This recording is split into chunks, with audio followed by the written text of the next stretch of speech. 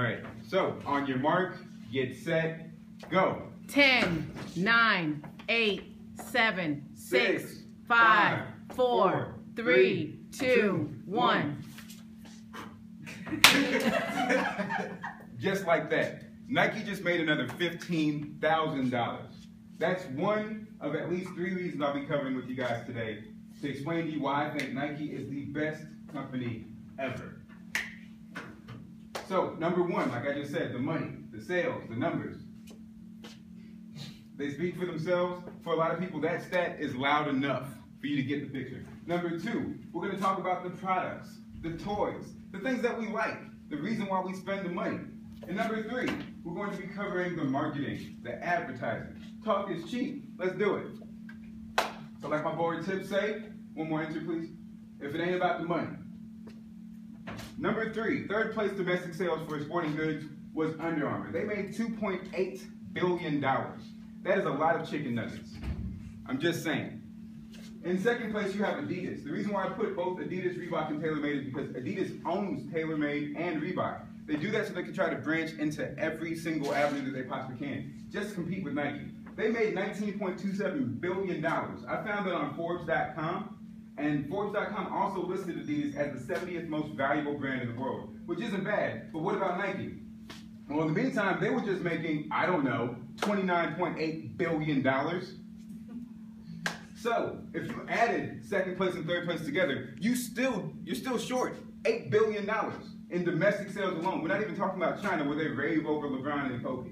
So, from there, we're going to go ahead and we're going to move on to the toys. My favorite part, the cool stuff.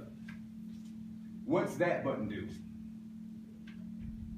Today, specifically, we're going to be covering the Nike Fuel Band and Nike Fuel. The creation of it is actually a really innovative technology. We're also going to be talking about Nike Plus, which came first. So, if you'll take a look here, we're going to discuss in detail what Nike Plus is. It's a small transmitting device that you can put into your shoe or your iPod Nano, iPod Touch, iPhone 3GS, or newer.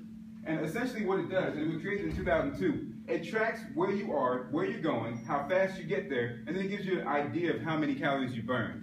They started doing that in 2002. They partnered with Garmin to make the Nike GPS watch. And their brand is so powerful that people even forgot that they partnered with a GPS company. Garmin then turned around in 2004 and created their own, and so did TomTom. We can go back. We're also going to talk about Nike Fuel. Nike Fuel is just a simple way to let you know how much movement you are doing and creating. It's not based off of your height, your weight, your gender, your age. It's just based off of movement. So it gives you countless opportunities to be a better athlete, to be more active, because being healthy isn't necessarily about fitting into somebody's BMI or body fat percentage scale. It's about just being up and moving, because that's what it's really about, and that's what Nike's brand is all about. Lastly, we're going to talk about the marketing. Money has got to be the shoes. Whoa. There's more, yes. Yesterday you said tomorrow. Let's just do it. Just do it as well as, okay, cool. Yeah, it's fine. Just do it as well as I'm not a role model. If you look at brandinsider.com, you'll find, I want to say his name is Kay Ross. And Kay Ross says that 2 of the 25 most influential taglines ever invented, especially for Nike, was just do it and Mars Blackman, money has got to be the shoes. Now imagine being in a company where you can come up with the 2 most innovative taglines for corporate sporting goods sponsorships in the same year. Turn around, in 1989, they create Bo Knows.